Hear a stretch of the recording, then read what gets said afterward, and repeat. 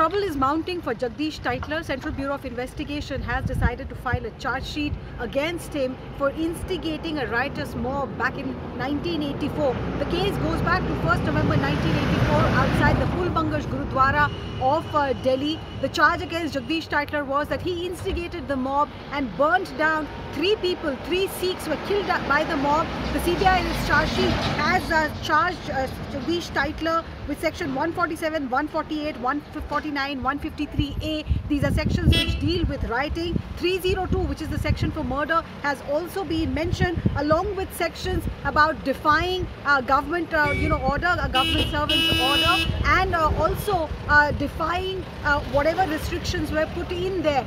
Tytler on his part has argued that he was at Teen Murti Bhavan at that point where Indira Gandhi's body was kept, but CBI says it has corroborative evidence to prove its case against the Congress leader.